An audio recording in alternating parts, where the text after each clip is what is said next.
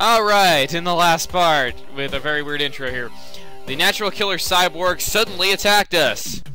Seems to be Porky's toy, it seems. Anyway, this guy, he is tough. I'm telling you that right now. He is very, very, very tough. What you're going to want to do in this fight is immediately raise all your stats.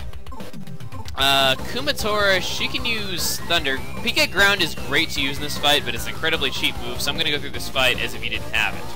Let's go ahead and use that. Lower his offense right away. I cannot stress that enough. Use offense down, use Duster Scary Mask, use anything. I'm going to go and test to see if he has a shield. Alright, good. We lowered his offense. You want to lower his offense on the first turn. If you don't, he is going to be absolute hell to deal with.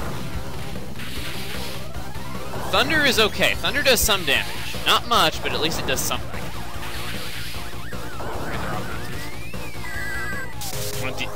Raise our defenses, excuse me. I'll just have Lucas basically raise all of our stats, you know, to begin with, after having Duster lower its offense. And it's using a powerful swing.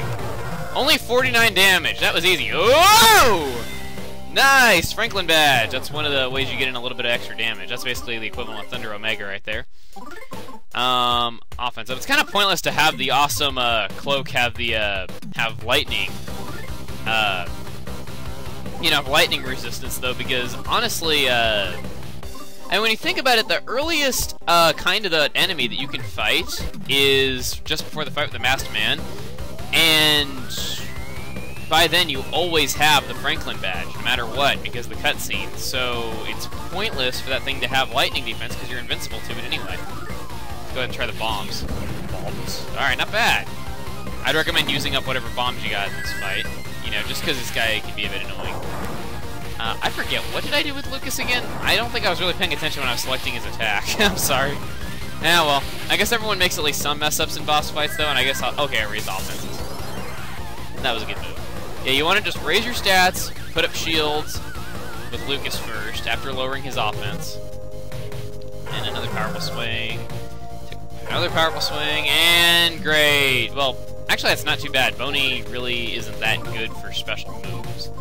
Let's go ahead and put up. Let's go ahead and put up a shield. I'll put up a counter. Yeah, counters are really good. I'm not gonna use, like I said, I'm not using PK Ground at all in this fight. A lot of people recommend using PK Ground on a lot of these bosses, including the first Masked Man fight, if you can manage to grind up that high. But really, PK Ground is a very cheap move. It makes every boss in this game pathetic easy. Basically, it does a fixed percentage of the enemy's HP, so you're always going to beat him in only a few turns. On top of that, it can make the enemy trip and fall over so they can't do anything the next turn. And on top of that, shields and counters have absolutely no effect on it, or down an attack. Ah, you missed! You fail!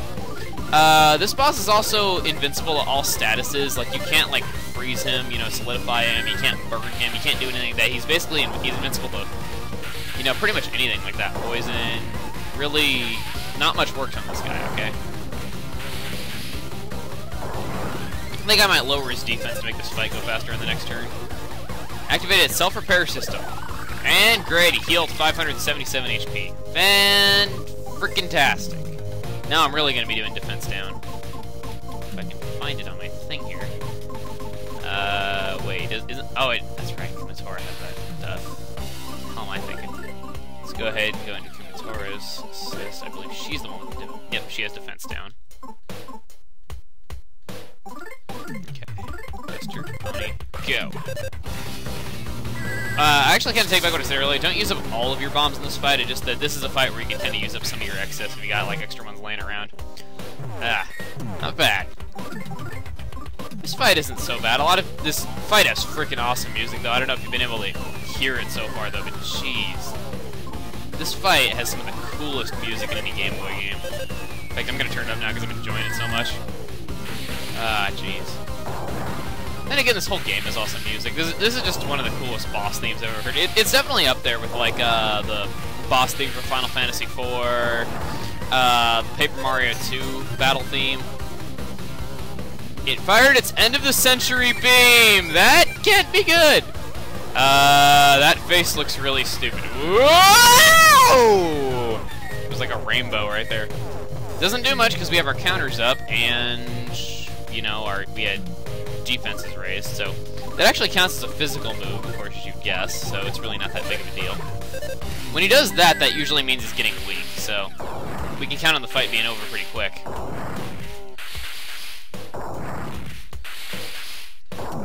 Whoa. What's he doing? He bore down into... Alright, never mind. Ah, smash. And my counter vanished. Funny, remember how to perform special things? Wow, it took you friggin' long enough. Let's go ahead and renew Lucas's counter. Counter alpha. Actually, wait. How much more? Yeah, for just a little bit more PP, I might as well renew everyone's counters for a few more turns. Kumatora. Nah, Kumatora, we need you to attack. You know what? Just for fan service, I'm going to use PK Starstorm for the first time ever in this fight, because I haven't even used it yet, and it's a great attack, and I really want to show it. And Boney, you attack. Bad. Electric Banana. Here it comes! PK Starstorm! 799 damage! Jeez, that was a good way to finish that fight. And I said PK Ground was cheap. Yeah, PK Starstorm is amazing. That hits all enemies and everything. It uses 48 PP though, whereas I don't think Ground uses quite that much. And cool, we got some level ups. Now, as if we weren't already ridiculously overleveled, being almost level 70. Wow, level 70! And he is gone! Let's go through here. What is this? It's the Mother 1 title theme!